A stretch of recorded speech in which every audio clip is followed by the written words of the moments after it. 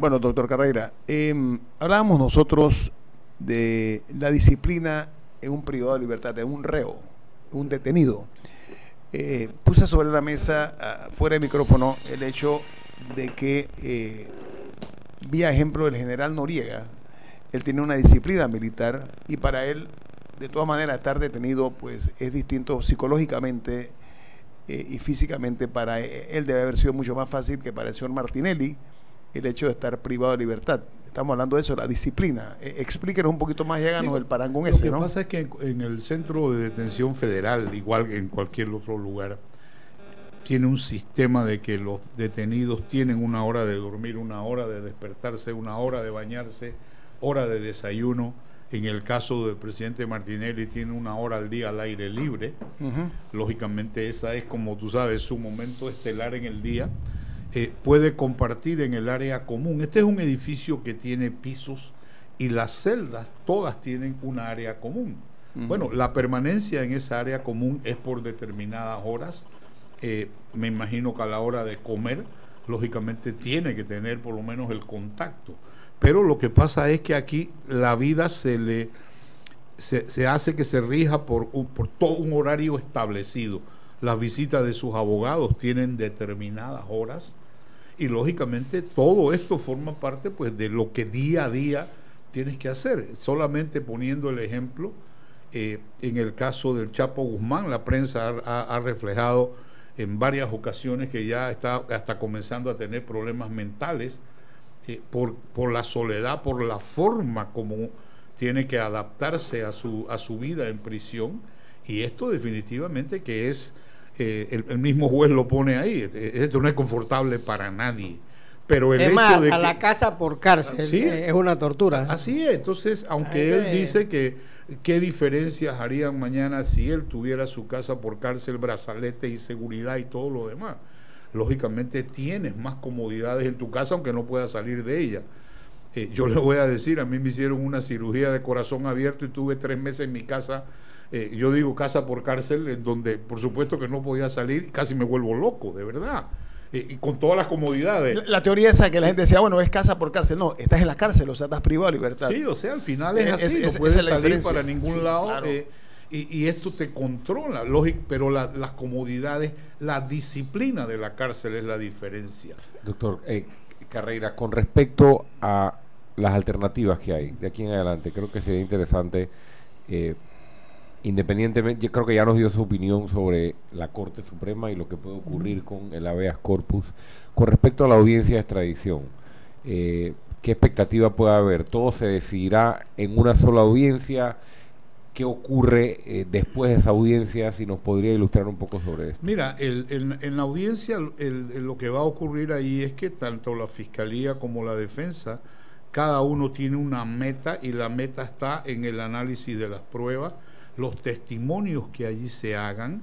En el caso de la defensa ya hemos visto que hay declaraciones juradas de varios abogados panameños, Alejandro Pérez, el doctor Moreno, Silvio Guerra, alguna otra gente que han ya establecido, es presumible que ellos van a ir a declarar a Estados Unidos, porque lo que la defensa va a tratar de justificar es que no hay delito y mucho menos indicios de que el presidente Martinelli es la persona culpable de los delitos que se le acusa.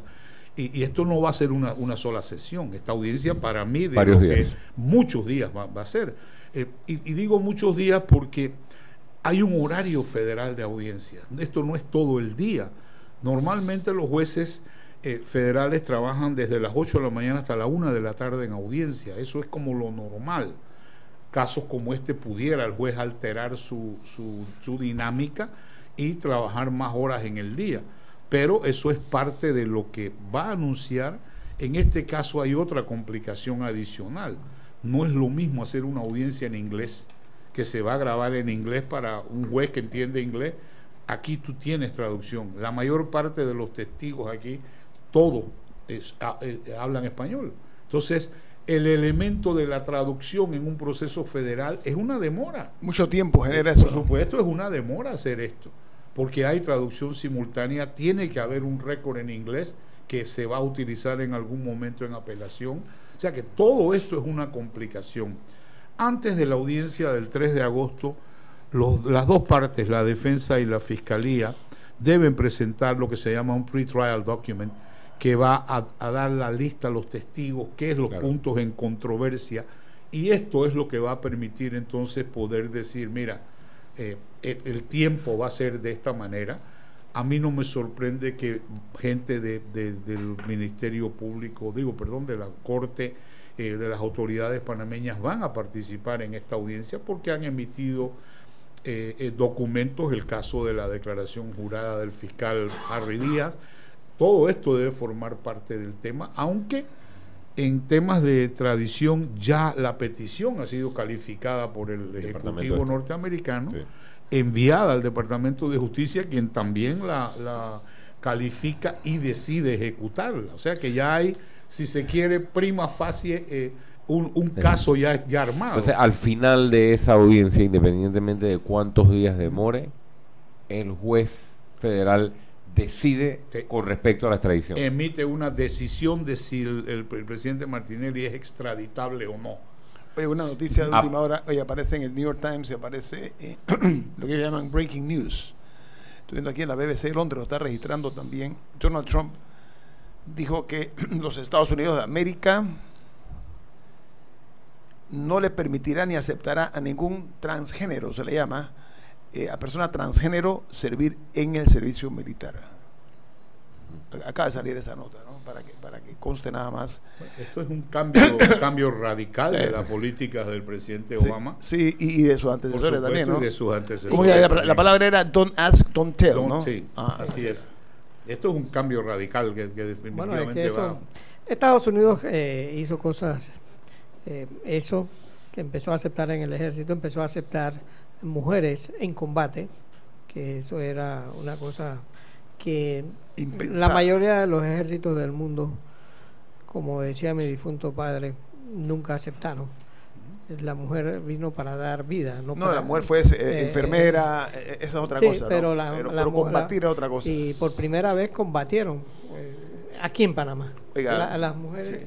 Un batallón combatió aquí hay que la aceptar noche de estas cosas, y ahora que nosotros estamos viendo los temas acá de la pero son cosas que se revisan. El tema del matrimonio, uno de los temas que se ha discutido y que en algún momento vamos a discutir, es el tema de la jubilación, porque a la mujer se le permite jubilarse a los 57 años y al hombre a los 62. En el fondo no hay una igualdad, y esto es un tema que va a crear controversia, porque a la hora de ver todo este tema de ideología de género, entonces la persona que se considera o se siente como mujer se va a jubilar a los 57, aunque sea biológicamente un hombre. Esto es conflictos que eventualmente van a venir. Ahora, ¿y usted qué? Y los hablaremos en su momento.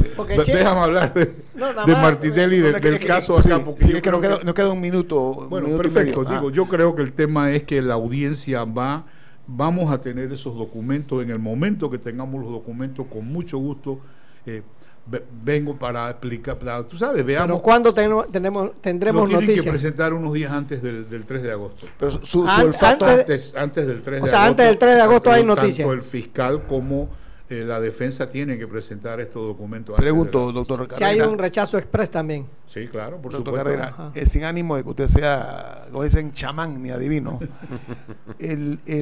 los pasos que se han tomado por parte de la defensa de Ricardo Martinelli, y sin ánimo de crítica tampoco, él es un futuro incierto, tiene posibilidades de que él pueda salir airoso. Su opinión. Mira, yo creo que en la Corte Suprema de Justicia esto es un precedente de 114 años que ha sido utilizado tan frecuentemente en temas de extradición. Es muy difícil que la Corte lo cambie. Yo te digo, yo sería siquiera sorprendido de que mañana 4 magistrados decidan que esto se va a revisar. Yo más me inclino por un rechazo del magistrado Thomas. Clarence Thomas es conservador, que no recuerdo. Sí, es conservador. Al final del día, yo creo que todos los magistrados, cuando lo nombran en la Corte Suprema, cambian de alguna manera, se vuelven como se más ajustan, en el centro. Sí. Y en estos temas yo no veo que hay esa violación de derechos o de debido proceso en la forma como se alega. Y en los casos de extradición es una norma establecida, no hay fianza. Eso habría que cambiarlo y yo no creo que estas sean las circunstancias en las que la Corte Suprema de Estados Unidos lo va a cambiar. Mira cómo es una cosa de la vida, ¿no? Contar Ricardo Martinelli con tanto dinero conspiró contra él al final del día, porque lo que dijo es: este señor tiene la capacidad para escaparse a cualquier país, tiene los contactos, o sea, ser multimillonario. Todos los recursos, por supuesto. Sí. Pero Guillermo, el ser humano se adapta a las situaciones. Yo vi al general Noriega adaptarse a la cárcel. Por supuesto. Pasó 28 años de su vida allí. Está hablando en la casa donde él vive aquí, ¿no? Bueno, no, pero vivió en Francia también, estuvo claro, preso en Miami. Ajá. Y cada uno fue una... Pero tenía disciplina, Ruben, lo que tú... Bueno, lo que pero hablamos tenía disciplina, un hombre que le encantaba leer, Es una sabe gran escribir, es inteligente, la gente... Tenía comunicación Noriega con mucha era un tipo, gente, que es un la lector, diferencia. La diferencia es la y comunicación que él tenía y un en ese intelectual, momento, claro. porque él tenía televisión, tenía Sí. todo el mucho sistema más para recursos para y además, distraerse, y para distraerse, que eso es y, importante. claro. y Bueno, recibía mucha Sí, información. son las 8:30 de la mañana, amigos oyentes. Al doctor Francisco Carreira, muchas gracias por Gracias acompañarnos esta a ustedes. mañana, por sus aportes a los oyentes de Infoanálisis, el equipo de Infoanálisis. Ricardo Lombana. Ruben Darío Murgas. Guillermo Antonio Dames, nos vamos. Gracias.